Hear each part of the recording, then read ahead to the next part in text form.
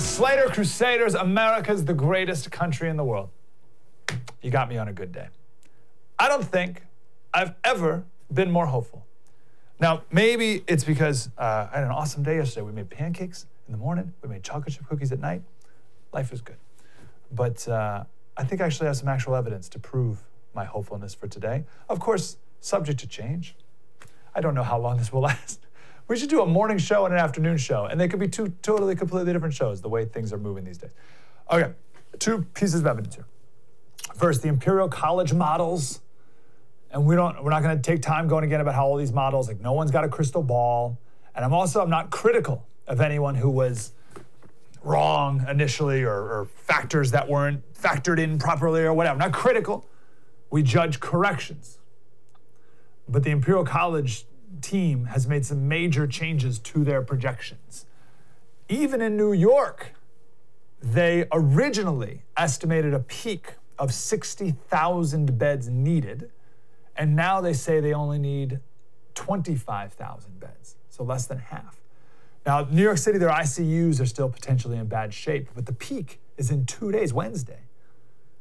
And New York's by far the worst. California's peak was supposed to be the end of the month. I think it was the 27th of April. Now they've moved it up to the 14th of April, which is also great news economically about trying to get back into normal society, which we'll talk about a little later as well, but lowered the peak and moved it forward for California. And California's way under our health system's capacity. Like not even close, like number of beds it's half of our capacity. Florida's under capacity. Louisiana's completely under capacity. I know that was a big problem. Tennessee we brought up last week as the worst state that no one's talking about. And they're way under capacity too. So, the whole flatten the curve thing, the curve's flattened. Now, there's a couple things we can do with these projections. We can mock them for being so wrong in the first place, right? And this whole thing was never a big deal to begin with. We can mock that and ridicule and complain and criticize. Or we can celebrate the fact that maybe what everyone did made a big difference in the spread of the virus. Or maybe we can still be concerned because there's probably going to be another spike to come as we all start to get back to real life until there's a vaccine, which will probably be years away. Or we can do something that people aren't comfortable with. All three of those can be true at the same time. We can question the experts for being so, wrong is a strong word, but with a modeling system in particular that we'll describe later is at best 13 years old with countless unknown variables in the formula itself. And that's their own words, unknowable. We'll talk about that later. We can not criticize. We can question and continue to take with a proper grain of salt the experts moving forward. We can absolutely celebrate the fact that California is only expected to have 1,700 deaths total in a state of 40 million people. That's wonderful. And we should be concerned moving forward because we still have no idea what's coming next. Now, here's my big concern. So again, I just want to break this paradigm of like right and wrong. Like everything can be true at the same, all these different things can be true at the same time. All these things can be right or accurate, right? We need to kind of break the left, right, wrong paradigm in this moment here. Here's my big concern moving forward. No one's going to admit they were wrong. And when this is over, the stay-at-home crowd is going to say they're all a bunch of heroes, and the this is overblown crowd are going to pat themselves on the back, and everyone's just, right? Then we're going to go back to normal. And we're just going to go sniping each other nonstop. My concern is that for a while, in all of our uncertainty, there was this built-in humility that I think most people had.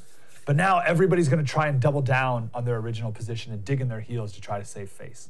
And that's not good because that's obviously going to keep us from getting to the truth, which is where we need to be. I'll give you an example. A good example. This is an example of what we all need to be doing more of because we've all been wrong with one aspect of this. Dr. Drew. So I like Dr. Drew a lot. Super smart guy, not just a TV celebrity doctor guy hack. Like he's like a real, genuine, smart person. And I like him a lot. From the jump, he's been saying that this whole thing's overblown. that this is just the flu, that we're way overreacting. So he was absolutely in the overreacting crowd, big time. And I would check on him every single day to help me walk me off the ledge, right? So I'd read someone over on one side who's telling me that this thing's terrible and it's awful, and then I'd go, okay, what's Dr. Drew got to say? And Dr. Drew would say, hey, it's no big deal, don't worry, don't panic, the media, blah, blah, blah, all this stuff. And then I'd, figure out who was more convincing in the moment. So Dr. Drew's big time on that camp. He just posted this on Twitter on Saturday. My early comments about equating coronavirus with influenza were wrong. They were incorrect. I was part of a chorus that was saying that, and we were wrong. And I want to apologize for that. I wish I'd gotten it right, but I got it wrong. What I did not get wrong was every time I took a position, I always said, make sure you listen to Dr. Fauci, because he is the person we must look to.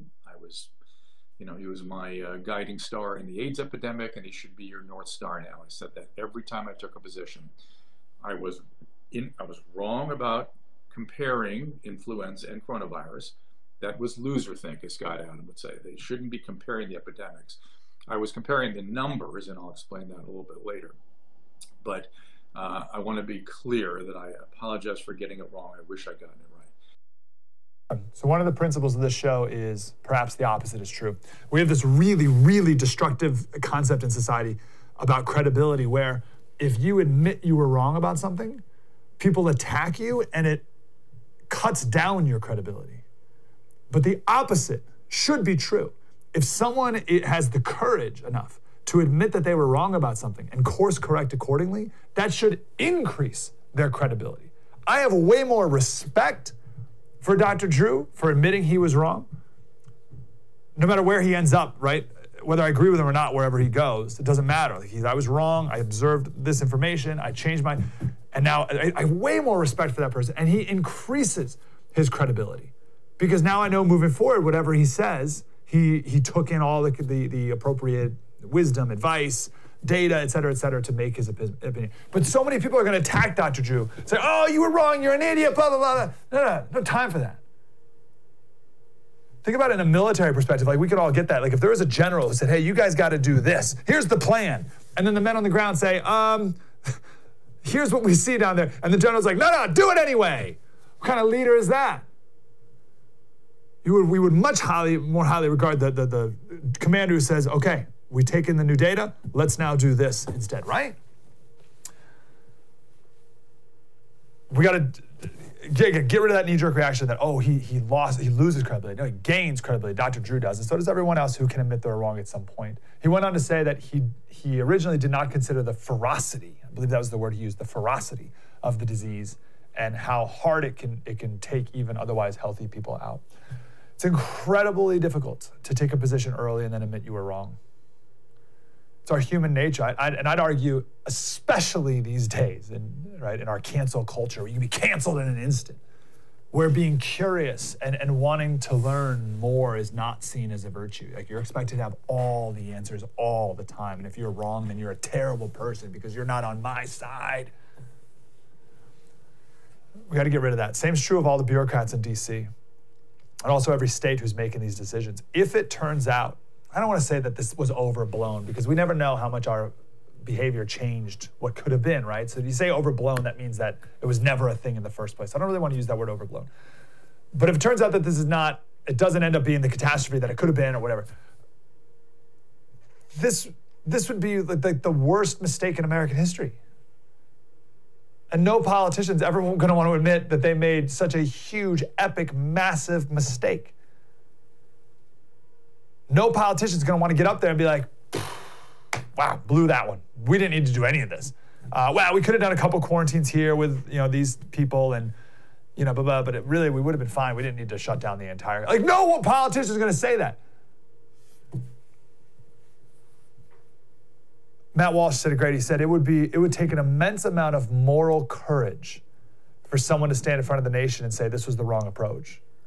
And who in the government do you trust to say that? I don't think any of them have that enough moral courage to do that.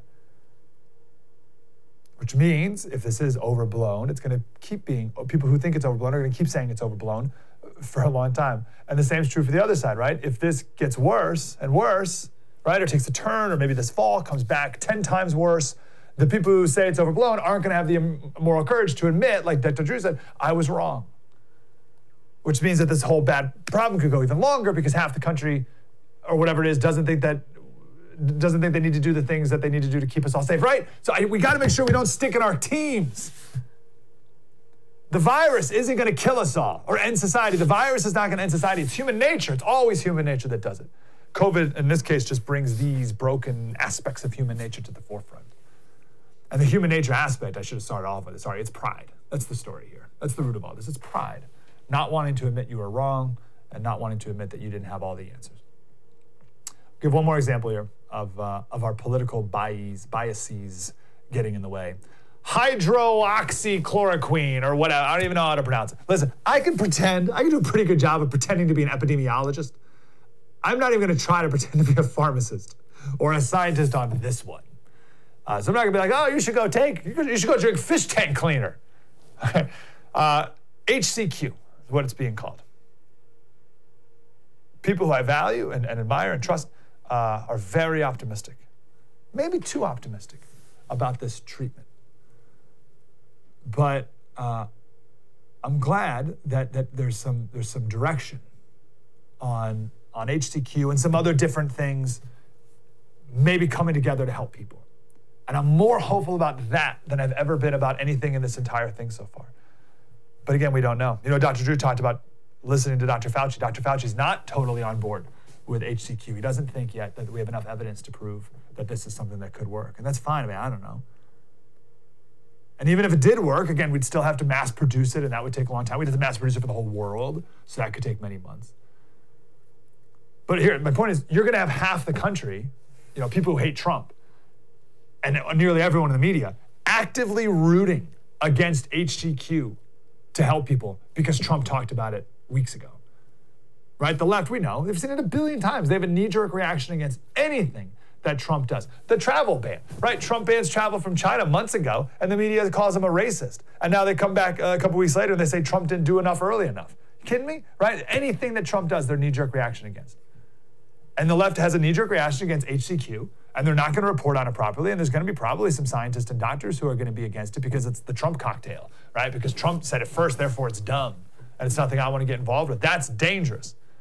I read one pharmacist, he came out and he said, every time that I say HCQ lacks evidence, I'm a deep state plant. And every time I point out that we do have some evidence in support that could justify a trial, then I'm this big-time Trump guy. He says, cut it out. You can't do proper science like that. He says, both sides, get out. Go do that somewhere else and let us do science.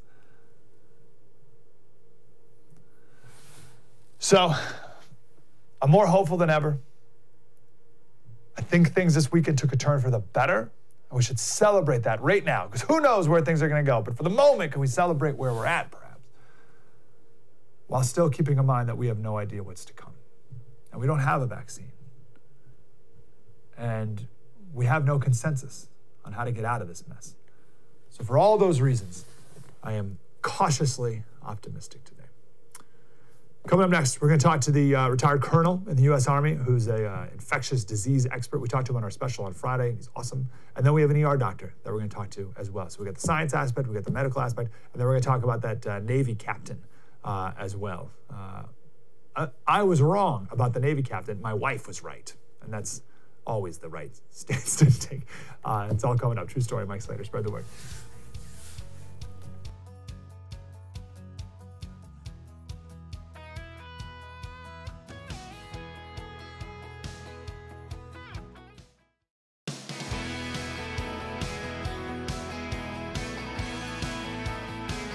Slater Crusaders, one of our finest guests we've had recently is Dr. Michael Lewis. Colonel Michael Lewis is an infectious disease expert, retired U.S. Army. He was in Southeast Asia during the SARS epidemic outbreak here. So, I mean, he's the guy to talk to. So, Dr. Colonel, how are you, sir?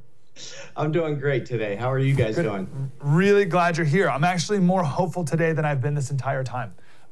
Can you give me something recently that you've learned that you think we need to know about this all? Well, a couple of things. Of course, you're hearing about different drug combinations that seem to be hopeful. I've been reading a little bit about the potential of some vaccine development that seems to be promising. But actually, one of the things that makes me the most hopeful is what's going on in Seattle. Nobody's really talking about it, and that's actually a really good thing because there's not much going on in Seattle. And so why is that? We had that was sort of the center of everybody's focus a couple of weeks ago, and now it's just kind of disappeared because they've done a really, really good job public health-wise of controlling the disease, applying testing, contact tracing, doing what we call field epidemiology, and it's been incredibly successful as far as I can tell. Okay, so I don't want to get into a whole thing here, but I do think this is important. Do you think, because we saw the Imperial College models came out again yesterday, and everything's way downgraded from what they were even a couple days ago. Peaks are way smaller, peaks are way closer in time. So do you think that's because everything we've done is working, or do you think it's because it was never as virulent of a disease in the first place? There is absolutely no way to prove one way or the other, and unfortunately, I think I said back at the beginning, not in this interview, but a couple weeks ago, it's a lose-lose situation. When you're talking about prevention, if it works, nothing happens, and then everybody says you overreacted. The only way we know anything about it is when it doesn't work, and then everybody gets the blame. So there's absolutely no way to tell, and I think we need to be really careful about, depends on which side of the coin you want to look at. I would go with the optimist side, say that what we've done has and is working, and I think we're actually starting to see that in Japan now. I was just reading this morning that, they were pretty good, but now they may be starting to see a second wave because they didn't really apply strict measures, and so now all of a sudden it looks like they're having to play catch up. So I would say it's gonna be interesting. And I love that answer. We'll have to look at Japan. We'll have to look at Sweden, right? So there's a couple of case studies out there, and obviously the third world countries who can't even do these social distancing measures, right? We'll see how things blow through India and places in Africa, right? That'll give us some data. Yeah. It hasn't really, it hadn't really caught on in Africa, and they're not going to have the resources to be able to deal with it like we do in the U.S. or some of the other countries. Yeah, so that might be able to tell us, right? Correct me if I'm wrong, but that may be able to tell us whether or not it would have been a big deal here too if we didn't do anything, depending on how things go there. I think that'll help us make some conclusions, but again, there's no real way to tell. That's the thing about prevention. When it works, nothing happens, and that's exactly why we do it and what we hope for. Let's talk about HCQ. What do you know about this drug? Why do you think it could potentially maybe be a nice treatment? What about it? Well, my understanding is that it, first of all, hydroxychloroquine. I had to think about that for a second. It's a malaria drug. And so it's one of the chloroquine derivatives. There's a couple of them. There's chloroquine, of course, is the original one. Hydroxychloroquine. We're all going to get good at saying that eventually. Just like epidemiologists. I used to stumble over epidemiologists all day. I stick with chloroquine, it's easier. But then there's other ones like mefloquine and tafenoquine. And so, I don't know if anybody's really talking about these, but, things like mefloquine and some of the other chloroquine derivatives that have been used for malaria have been a serious mental health problem, particularly with the military. As far as if you look up mefloquine, which is a derivative of chloroquine, there's some serious issues as far as side effects of it. And I think, when we say everybody should be using it and it's not going to be a problem, I think that that's a little naive, and I'm a little bit worried that we may jump to that conclusion too quickly. Okay, all right. So everything's about trade-offs, right? So that's been the theme of the year for me, just in life. Everything's about trade-offs, and that medicines obviously do. So what are some side effects if taken? Well, what are some side effects of these drugs? Well, the biggest one that's often described is vivid dreams. I mean, honestly, what it does is it messes with your brain. And so, at least with mefloquine, which is sort of a longer acting, a little more potent one, it's been linked to suicides, mental health, Gulf War syndrome, a number of mental health related things. So I'm a little bit worried about that. Now, the hydroxychloroquine is supposedly, has less side effects. And the other one is there's a deficiency in an enzyme in people, particularly in African descent and Mediterranean descent, called G6PD deficiency. And actually, because my mother's background is Mediterranean, I actually have G6P deficiency, like got none. And I basically was told by leading malaria researchers in the military, don't ever even be in the same room as these drugs because basically it'll kill me. So what? That's about 5 to 10% of our population. And so wow, these things are not without its potential. Okay. All right. So I'm my personality is like, I'm quick. I'm like, let's do this all in, right? So I read one little quick article about it, and I'm like, give it to everybody. Why? And I think people like Dr. Fauci are much more like, whoa. Let's read. What are the things that how does a trial work? And everything's very anecdotal right now, different hospitals trying different things. How long does it take, and what's the whole process towards coming towards any sort of consensus on the right way to do treatment for this? Well, I fall somewhere in between. I'm a little bit like you. I think there's some things that we could and should be trying, and I'm a little bit, especially when we're in times like this where we're really searching for something. And so, you would go to the hot spots. You'd go to New York City, for example, and there's a couple different things. One is does it work in people who are really severe on the edge of death? Does it work? So you would want to look at that. You would want to look at, does it work for mild disease? What about people that are test positive but not really having any symptoms? And then there's a whole nother one of, what about their contacts? And people that may be exposed, would it keep them from getting the disease in the first place? So there's lots of different ways. The quickest is, of course, the people who have symptoms. And going downhill, can we reverse that course quickly? And that's something we could learn literally in a few days. Some of the more prevention style ones would take a couple of weeks probably. Is it hard to know if someone has a G6PD deficiency? No, not at all. It's a routine blood test that most hospitals should be able to do. So I read an article about a doctor in Brazil who's very hot on this HCQ and other things. And he says it should be given, in his experience, he's given it to people who had symptoms from day 2 to 4. So pretty early in the process. And he says that can prevent them from having ICU treatment later on.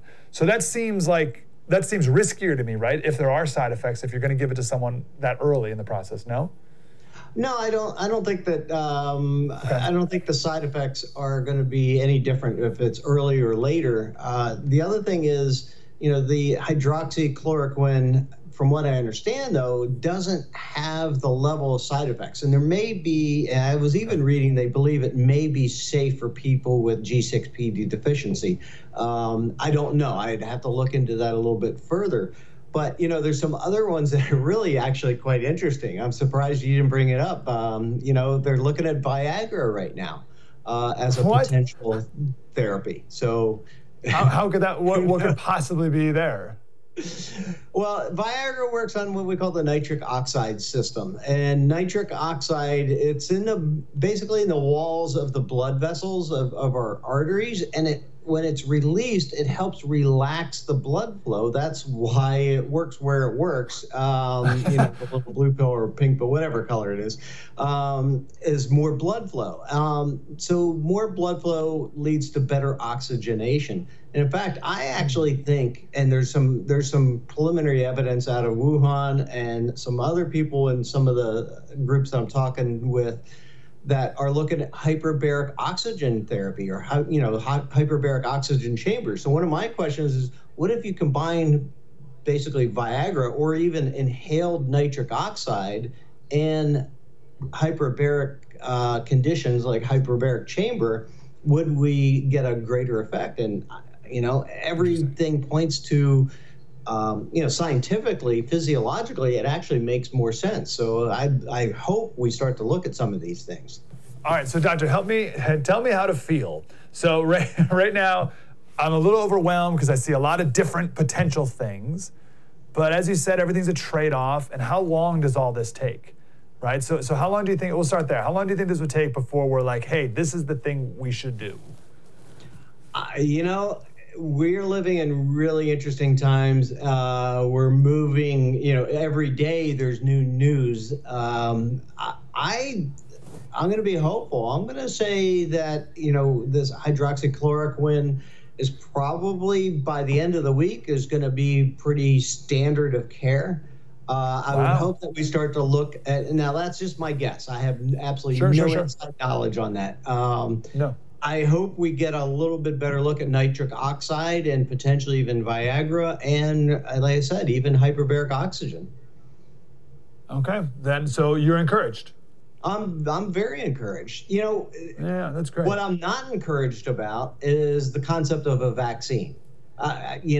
Viruses happen. Viruses are part of nature. You cannot control, as much as we think we can and want to, you can't control Mother Nature. And so I think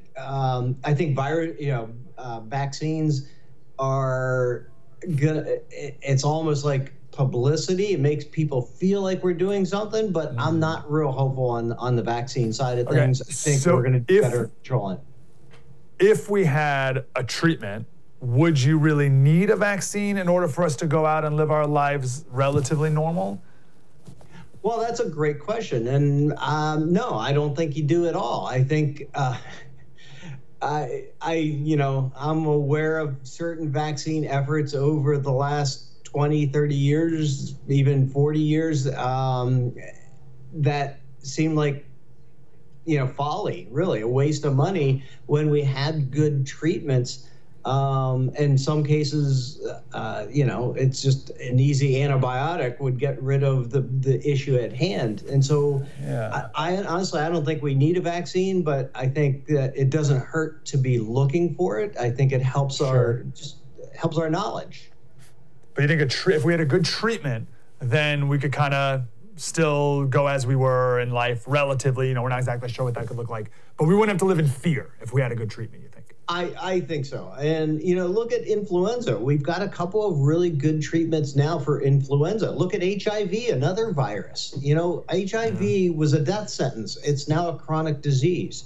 So I think, there's not an HIV vaccine. There's not, so I think that should give us hope. And I think that we're going to see this be part of our typical fall, winter flu season, really.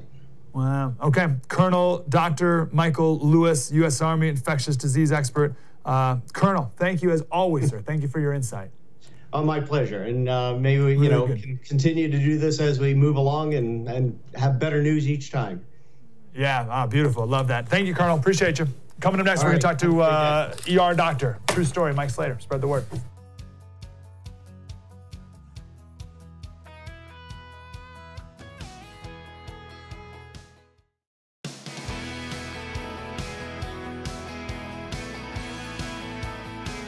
Slater Crusaders, let's keep this party going. This is an unbelievable show, unbelievable guest today. I'm so incredibly grateful. Dr. Mark Bruce is here. He's an acting clinician at his hospital in Wisconsin. He is the ambassador to Belize in Canada for the American College of Emergency Physicians. He's got a book called Jackie, A Boy and a Dog, a warm Cold War story as well. And he was in Asia during the SARS epidemic and has been working 24-hour shifts recently. Doctor, first, thank you for your service. Thanks for working on the front lines. Well, it's a privilege. It really is. And this is kind of what we signed up for. Yeah, well, we're grateful. Tell us what you've seen the last few days, Doctor. we are actually seeing a lower census than what we normally expect to see, but we're seeing a lot more admissions. A lot of worried well, and a number of people that come in with, things that they should be in an emergency department for. But we are certainly doing a fair amount of COVID-19 testing. We're screening those patients that do come in. I actually had the first positive patient with COVID-19 at my institution. That was about 2 weeks ago. So it's here, and we're seeing it. Do you, and I don't want to get all into modeling and whatever, but what are your expectations for your hospital and for Wisconsin in the days to come? Are you guys still waiting for a tidal wave? Do you think the tidal wave is going to hit? It's going to stay pretty level? What are your expectations? Well, we look to Chicago because we're fairly close to Chicago to get some feel for what we can experience. And my son is actually a plastic surgery resident down in Chicago, and he's in his fourth of 6 years there. And they met with the epidemiologist about 5 days ago, and his question to them was, when can we expect the peak? And their response was today. Well, that was 5 days ago, and they're still waiting for the peak, which tells us that the social distancing is working. It's flattening that curve. But we feel that we're probably a week to 10 days behind Chicago. And we're a little bit more concerned, I think, than even some of the larger medical centers in Wisconsin, because rural facilities, critical access facilities, just don't have the same resources available to us. For example, I don't have an ICU in my hospital. So anybody who's really sick, we're going to have to stabilize and transfer out if there's space available. And if there's not space available, we'll certainly treat that patient within the resources that we do have. Yeah, that's so interesting because at first we looked at America as a single unit, and then I think people started looking at the states as a single unit. But that's not even enough, right? You need to look at each individual town and each little individual hospital's capacity. It is, and there's a fair amount of stress right now just with kind of surge planning. The hospital that we have depends a lot on revenue from their clinic system and from their outpatient specialty clinic system. Yeah. And that is all shut down right now. So it is a tremendous challenge that, we need to look. The last thing you wanted to have is a lot of hospitals start closing because they don't have any cash on hand. Whoa, no, I have not thought of that one time. I've heard anyone talk about that. I'm so grateful you brought that up. What have you seen or heard about the severity of this disease that we need to be aware of? That's a great question. And I'll tell you, one of the things that is really bothersome to me is that the general public sometimes is just not getting it. I had a patient that came in with chest pain that we needed to admit for some further testing. This was on Saturday, and the patient's spouse was extremely agitated and angry because we have a no visitor policy now, just because we're trying. The first rule of any epidemic or pandemic is you protect the uninfected. And so we have other patients in the department, we have our staff in the department, and we basically have really clamped down, and this is a very common policy that we have. So she was going through all kinds of verbal discourse with our staff to the point where we almost had to call the police because she was claiming that this whole thing was a hoax and that people in town were not infrequently having garage parties, basically not following the social distancing, which, they're going to pay a significant price for that, I fear. But the severity of illness is very real. The problem is we don't know why, especially the younger people, when they get it, sometimes are becoming very, very ill and are dying from this. Granted, we know that there is a very vulnerable population, and those are the older people older than 60, people that have chronic disease at any age that are at substantial risk for having bad outcomes with this. Are there any other comorbidities that, obviously, respiratory, I mean, that one makes obvious sense. Is there any other comorbidities that you've been looking at that could cause concern? Yeah, there are. And those are people that are immune compromised, people that may have, like I say, chronic disease processes like AIDS. Diabetes is a big one. Hypertension, people that have known heart disease, people that have stents or have gone through heart surgery before. But, there's a subset of people that have absolutely no risk that for probably issues that are related to their own physiology allow them to kind of manufacture this virus at a much higher degree and put them at again, substantial risk. We saw this in the Italy statistics, where there was this 1% of people that were dying of this disease that had absolutely no risk and were young. And that's a significant concern, because not only are they maybe much more casual about their approach to this, and therefore put them at risk for spreading this around. So that's the whole idea behind this social distancing that Dr. Fauci and the president have been really emphasizing. And like I say, the statistics that we see out of Chicago certainly validate that this does work, and it is flattening the. I agree with you, but what would you say with the people who say this is overblown, none of this was really necessary, it's way too much, it's not worth the cost? Well, if you're going to err, you want to err on the side of caution. And I keep going back to the first rule of any epidemic is to protect the uninfected. And that's how you keep an epidemic from becoming a pandemic. And that's how you keep get a pandemic under control. So, and we saw this over in Asia during the SARS epidemic, where that never became a pandemic because that rule was followed. And so part of the reason why we're having, I think, such a hard time with getting the general public to accept these draconian measures is because our memory of SARS is very dim, whereas the memory of SARS over in Asia was vivid.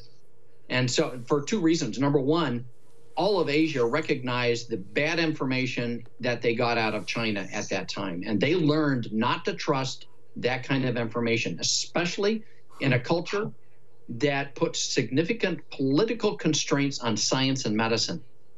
So whenever Taiwan, South Korea, Bangkok, Singapore first got wind that there was significant person-to-person spread of this disease, they immediately clamped down.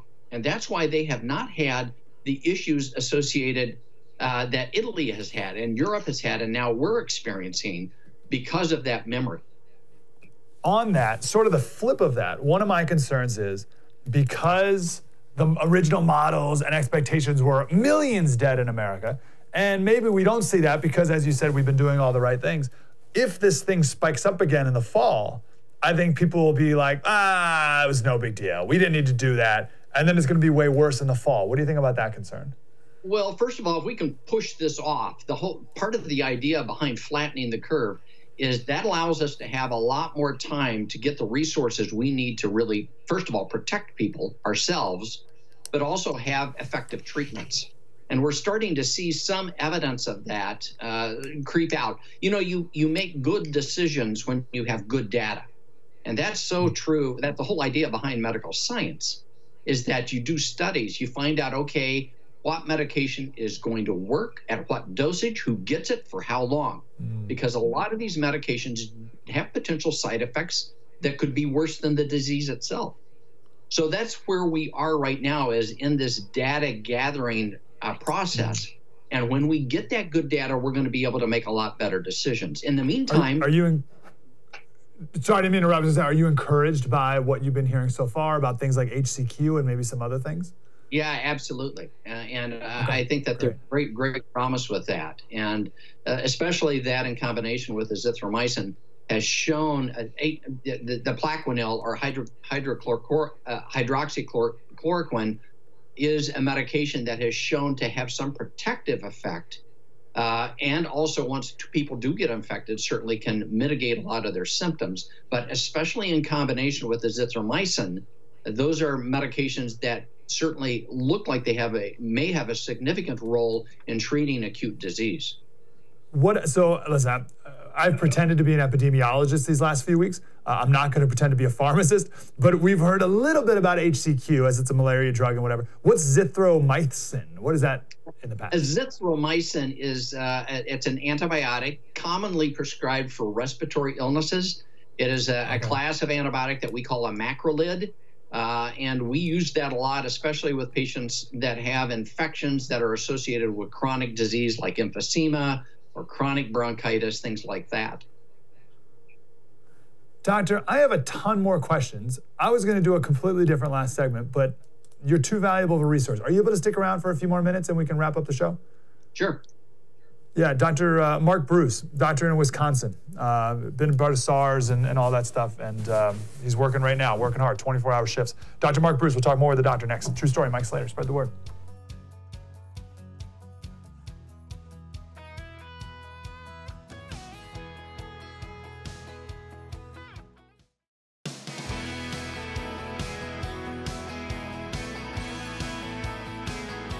Hey, Slater Crusaders, I wanted to do the last segment about the Navy captain. I'll just give you the punchline of the story because I want to go back into Teddy Roosevelt's history because he did a very similar thing, and that's the namesake of the aircraft carrier that this captain is on. I want to read that story. We'll do that tomorrow. But the punchline of the day is that over the weekend, the Navy captain got diagnosed with COVID himself. So we'll talk more about that tomorrow. But right now, we have an ER doctor, and I'm so grateful for his time. I just want to keep asking more of these questions to the doctor as we get more and more of this information. Doctor, thanks for sticking around. So we talked with the Army colonel, an infectious disease expert in the last segment, and he talked about potential side effects with not HCQ, but maybe some of its other derivatives or whatever. What do you think about any potential side effects with this process? And what do we, not doctors, need to understand about this whole process of figuring out how treatments work and don't work? Well, again, that's the whole crux of medical science is that, as I mentioned before, you make good decisions when you have good data. And so this is this is an old medication. We know that certain types of malarial strains have become resistant to chloroquine, hydroxychloroquine also. So there's other types of anti-malarial drugs that I'm sure that they're going to be looking at and trialing. But again, this is a medication that has been around for a long time. It's tried and true for its intended purpose. But now, as any type of medication, it looks like it's got some potential use in this new disease. That's amazing. And how do you, if you had a patient, what would you tell them as you're trying something like this? That's something that may have side effects as well. Well, we always try and let patients have, all the information that they need to kind of help us make good decisions too. The information that came out about hydroxychloroquine and chloroquine in general is that its primary use right now is, as I mentioned, for an anti-malarial drug, but also in treatment of lupus, which is an autoimmune process. And so patients that were already on this medication showed significant resistance to getting this disease, to getting COVID-19. And that's where the interest really started coming. We got that initial kind of hint of information from China, but that has since been validated. We have, like I said, we have learned to be very, very skeptical about information that we're getting from China. So now whenever we get something from China, we like to kind of back that up with other experience. So that's where we are right now, is getting that good data, again, in terms of who gets this medication, where is it safe to get, who's safe to get this medication, at what dosage, for how long. Very good. What do you know about, and I've skimmed one article about this, but plasma and getting people who've already had COVID and recovered, getting their blood from it. What is that process? What's going on there? Yeah, I think that's an intervention that's probably going to be really useful in treating patients that have really critical disease, those patients that are in ICU. That's not something that you can give to everybody. But for people that are on a ventilator or are critically ill in an ICU, those are interventions that have been proven effective in other diseases that, where people produce antibodies. You can do antibody transfusions to try and give that patient a jump start in that fighting the disease. Nice. So you see potential promise there. Is there any like scaling issues with that, et cetera, or can we kind of hit the ground running there? Yeah, that's a big problem with scaling, because that's something that has to be harvested. You have to have donors for that. So that's you're going to have a fairly limited utility for that. But again, in severe cases, it looks like it's going to be something that has some promise. Okay, good. What do we know about kids and why it seems like, and correct me if I'm wrong, but it seems like kids aren't getting this or getting very sick from it? What do we know about that so far? It probably has to do with the fact that their immune response is not as robust as somebody else. In other words, as you're growing, your immune response is learning how to kind of react to any kind of disease or challenge. And so as you get older, you're going to kind of react a lot differently than what you do when you're younger. And a lot of that reaction has to do with an inflammatory response, producing inflammatory type of chemicals within your bloodstream that can be harmful. So kids so this is so wild. So this is backwards from what I thought, right? Because the important key here is it's not the virus that kills people for the most part. It's the immune system's response causes inflammation that can kill you. Exactly. Wow. So because kids don't have as strong of an immune response, they therefore don't have the inflammation, which then causes respiratory problems, et cetera. Yeah, it's almost counterintuitive. Whoa. Yes. Wow. Well, I would have thought that kids have a stronger immune system response, but that's wrong. Well, they just have a different immune response. And again, as you are kind of growing and developing, you will over time develop more of an immune response in terms of what you're exposed to. The challenge that we have, though, is those patients that are on chemotherapy, that are on AIDS drugs, things along those lines, sometimes can have no immune response or a very, very impaired immune response, which allows the virus to totally, go unchecked and replicate and then create all kinds of havoc in the process. One of the interesting drugs that's also been studied in this is remdesivir, which is actually an AIDS drug. And so there's so much that we're learning about this virus every day that it's a novel virus. We didn't know this before 4 months ago. And so we are on a learning curve in terms of how this responds, how it reacts. We know that viruses morph. And so there's already seen a little bit of morphing of this COVID-19 virus, but it has not morphed into a more virulent strain. SARS and MERS were both more virulent than what this is, much higher death rate than COVID-19. Probably 5 to 7 times more lethal than COVID-19. Last question. We only have about a minute. And I would not normally ask this because obviously I don't want to put you on the spot and no one knows. I think that's the big lesson of this whole thing is like no one knows anything for sure. But I think for our own sanity and mental health, can you give us maybe your best estimate of some sort of time frame for something? Or whatever that even means, like time frame for when treatments you think become known and readily available, or time frame for when you think we can kind of go back to living a somewhat normal life, or just any sort of time frame we can wrap our head around?